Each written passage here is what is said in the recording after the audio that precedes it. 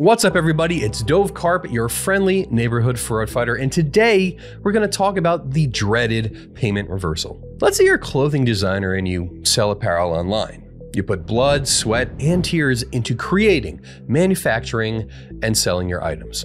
The day finally comes where, bing, a sale pops up in your Shopify account, then another, and you've got some serious revenue rolling in. You're thinking much bigger now. Bigger business, bigger dreams, bigger spending, bigger. A few days later, you take your whole team out to celebrate. You're happy to pay that large bill because you just brought in a boatload of cash. You're flying high. But as soon as you get home, you see messages in your inbox. Chargeback, chargeback, chargeback. The reason? Fraud. All the money you made is gone. Not only that, you have to pay additional fees for each chargeback. Cue intense music. What a nightmare! You lost the item and you can't get it back. All the costs of doing business are thrown down the drain.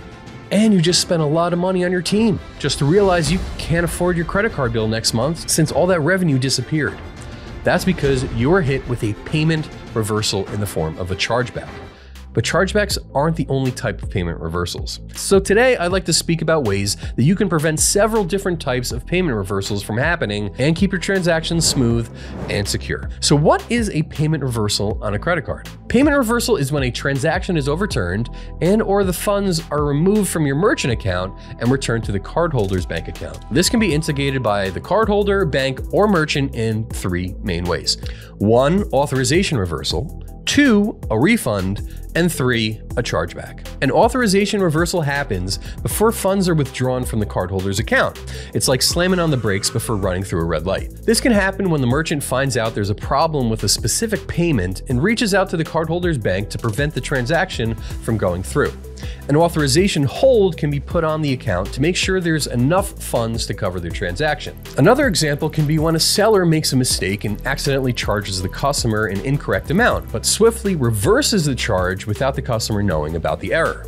This is a solid option for merchants to avoid trouble since there's no fees, refunds, or product returns associated with it. The refunds are when a customer asks the company for their money back when they feel that the product or service doesn't quite meet their expectations. Like when my friend ordered a red couch, but it showed up green, and the delivery guy said, "Who cares? I think it looks nice. It matches the curtains." And they were like, no, refund. In this case, you call, email, or message the company explaining why you want your money back, and in turn, you typically must return the item as well. This process can take on average between 3 to 10 business days for the merchant to refund your money by creating a new reverse transaction, sending money from the merchant bank account to the cardholder's account. Refunds also aren't cheap when you include the cost of lost sale, interchange fees, return shipping costs, etc. The financial toll can really accumulate over time. In a normal scenario, chargebacks are a last resort. The customer has been unsuccessful reaching out to the merchant and decides it's easier and more effective to file a dispute with their card issuer. Here, the card issuer withdraws the funds from the merchant account, circumventing the company. Then the merchant now has to respond to the chargeback claim by accepting it or fighting it. This is the worst option, but sometimes unavoidable, like when dealing with friendly fraud that's either accidental or malicious. In short, accidental being a charge that's not recognized, for example, and malicious is someone who wants to scam the system by ordering and receiving the product or service, then having their card issuer taking their money back with the hopes the company will give up and forget about it. Chalking it up to the cost of doing business. You win some, you lose some, right? Wrong.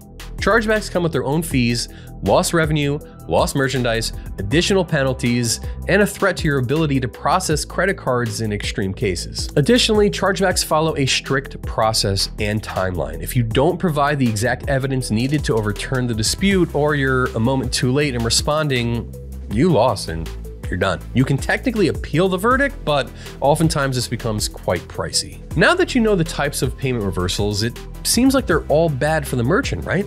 Not exactly. Although the downsides are well known, a transaction reversal can actually benefit both the company and the customer by improving customer satisfaction and loyalty when applied carefully. However, when the banks get involved, it can be a much more painful and frustrating experience. So let's dive a little deeper into why people do these payment reversals. As we said before, some are completely honest mistakes. Others are a bit more malicious. Some common honest mistakes are the merchant charged an incorrect amount or multiple times for the same transaction. The customer is unhappy because the seller's product did not match the description on their website, the purchase order was out of stock, or just good old-fashioned buyer's remorse. Whereas more malicious reasons are the transaction was unauthorized or it was digital shoplifting. But don't worry, all hope is not lost. I'd like to give you some tips as to how to successfully deal with payment reversals by number 1, preventing them from happening, and number 2, addressing them when they get through your first level of defense. Here are 8 actionable items you should consider to prevent payment reversals from hurting your business. 1. Before submitting transactions, check all the details, including transaction identifier numbers, TID, and retrieval reference numbers. Number 2, send orders for processing immediately after you've clarified details to avoid cardholder confusion on transaction authorizations.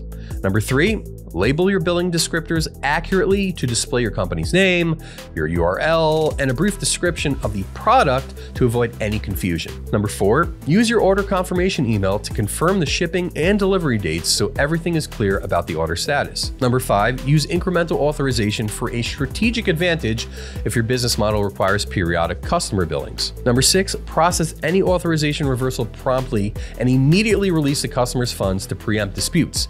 Upset customers are bad for your chargeback ratio and just bad for business. Number 7, use the Surface Trace Audit Number, STAN, to track the status of a refund and prevent fraudulent charges by tracing unauthorized transactions, giving your customers much needed peace of mind. And number 8, prevent chargeback fraud with secure payment systems and anti-fraud tools. Okay, awesome, Dove. We're happy you've helped us, but this seems a bit intense. Is there an easier way to deal with this? Why, of course. Thanks for asking, my friend. You can always check out Chargeflow's industry-leading chargeback automation system at chargeflow.io or reach out to me or my team because we would love to help you. If you like this video, please like, subscribe, comment, and share it with everyone in the entire galaxy because the more you do, the more great content we can put out for you. Until next time, keep fighting the good fight.